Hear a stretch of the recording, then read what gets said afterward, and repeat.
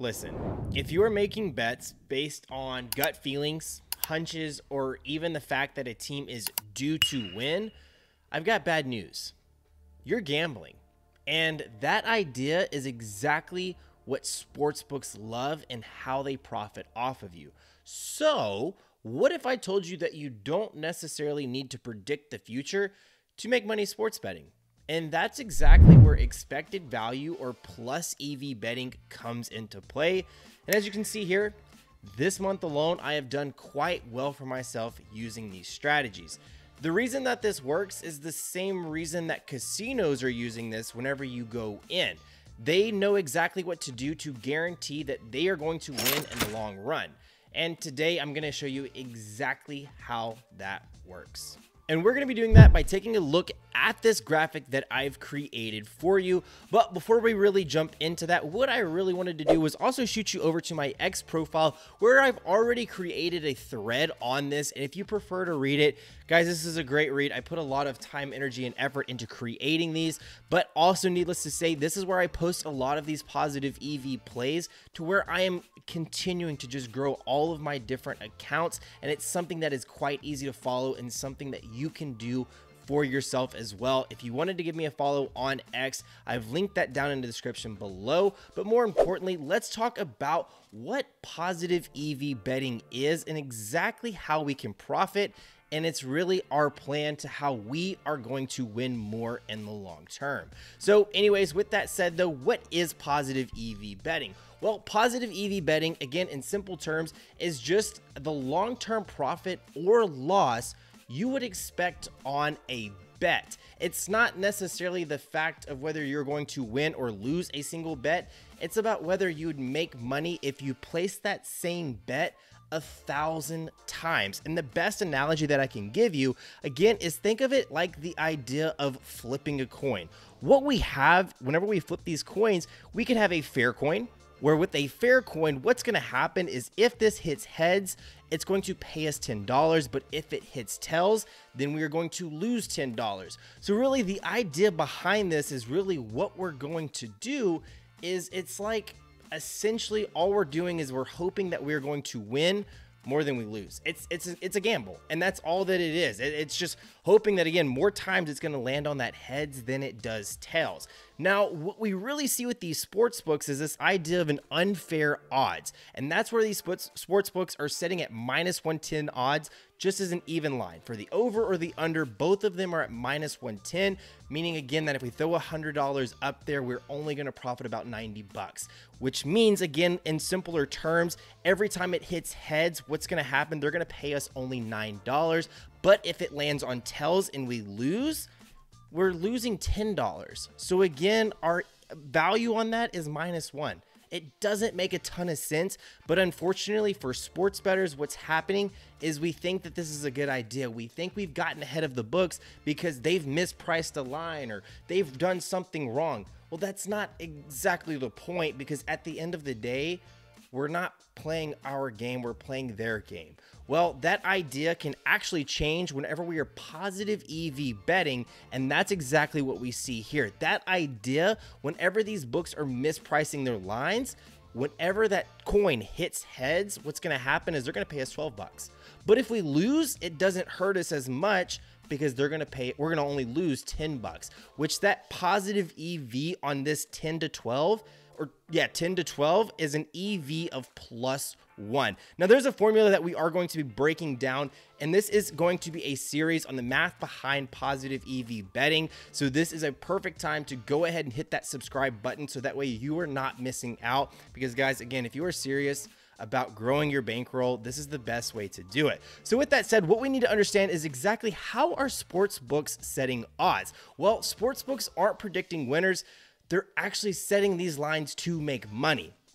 Now, the idea is there's only one way to win long term, and that is if our estimated probability is higher than theirs. Now, with that said, there's two kind of important formulas that we are going to be looking at, and that is implied probability and then this positive EV formula. Now, this positive EV formula that we were looking at is exactly how we came up with this one on this coin flip that we saw here. Now, how this positive EV formula works is we're just looking at the percentage odds to win. So we're assuming that this is a 50-50 coin is what we're looking at, right? So our percentage odds to win is 50-50 for both win and loss, but our win payout is going to be $12 and our loss payout is going to be $10. So again, if you put that into your calculator, you will get a value of 1, which is a positive EV play, meaning that you are expected to profit long term. But the other side of this is implied probabilities, this percent odds chance the books are giving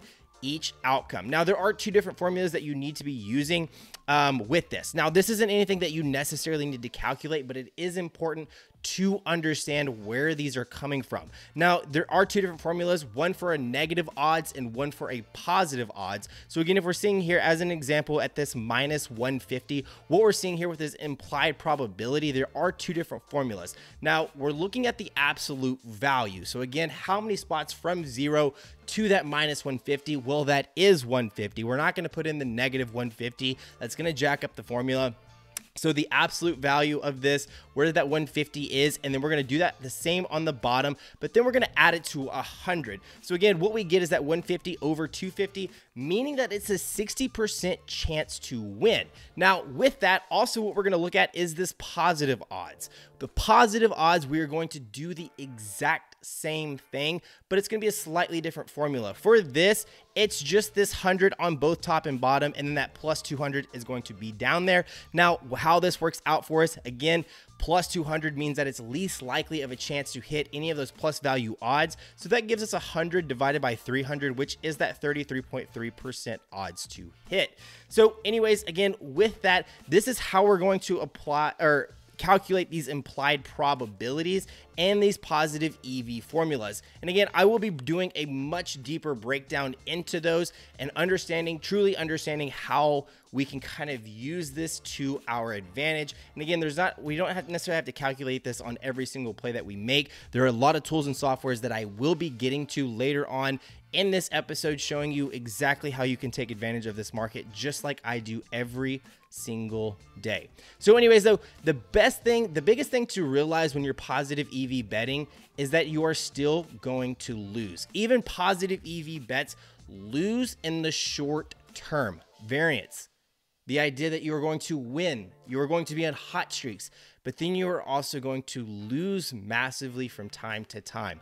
But the biggest thing is to have that discipline, because long-term growth is going to be greater than short-term swings. No one loves going on losing streaks, but guys, it is a part of the process. Everybody understands that, but just stick true to it. Because again, even with these 25x slips that we are trying to shoot for on Prize Picks, we can lose 23 straight. Whenever we hit that 24th one, all of a sudden now we are profitable. And that is the idea for whenever we do this. And again, the biggest thing is 55%. A lot of people consider that a winning percentage for sports bettors.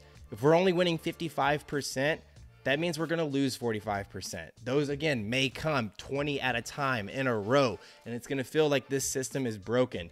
But all of a sudden, you're going to go on a winning streak, and you're going to get all of those earnings back. Now, again, what we're looking at whenever we're doing this and how I find positive EV bets, that is with Daily Grind Fantasy, and that's exactly what we're looking at here. And I'll show you another example of this, but all Daily Grind Fantasy does is it's going to use data, takes out all of the gut feelings to identify these profitable bets, right? This PJ Washington place that you can see here, this is on a Prize Picks slip that I had screenshotted. What we're getting is a 56.9% odds to hit for him to go under 29.5 PRA. The reason that they have this at a 56.9% odds to hit is because if you look across the rest of the market, all of those books are heavily favoriting him to go under. We saw books as high as minus 170 for him to go under this 29.5.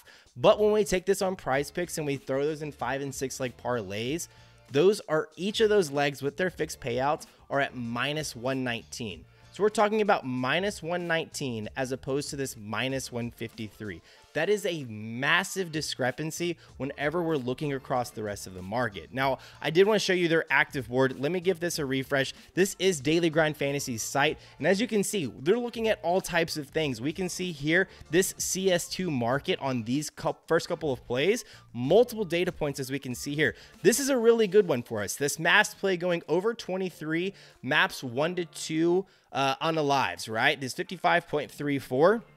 And we're looking at underdog and hot streaks. Both of these books have this line listed at 24.5, which is currently 1.5 higher than what we're seeing on PrizePicks, meaning that again, PrizePicks is likely off on this. And now what we can do is we can also correlate this. And how we correlate this is we look at the opposing team of this masked player. And we would just, if we were taking masked over, we would want to take his opponent over as well. Now, again, all of that you can find on my X page as well. I've broken down how you can correlate some slips and everything as well. And I'll be doing some further videos on that. But again, this is all you have to do. And you throw these in 5-6 leg parlays. And that's how you become profitable. Now, the thing is you want to be able to do this over a large number of slips. You can't just expect to make 4, 5, 6 slips a day and be totally cool and complacent and say, hey, I hope I end up in the positive, because there's some days where you might, but there's going to be a lot of days where you're not. Again, you're not going to win all of these slips.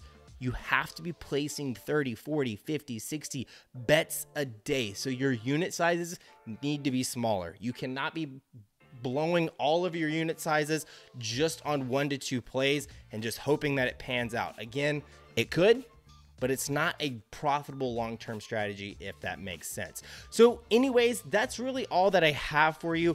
If you thought that this video was useful, please let me know that in the comments below. Hit that subscribe button, hit that like.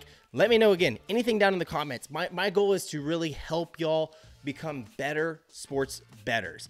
Anyways, though, that's all that I've got. I hope that this video is very useful for you, and I will catch you in the next one. I will be breaking down, again, all of the math behind positive EV betting and doing a much deeper dive into some of these formulas as well. And if there's any other questions that maybe y'all want me to get to with this math, since this is kind of the episode 1, let me know that as well, and I will be getting to those and hopefully answering those questions for you. Best of luck, though. See you on the next one.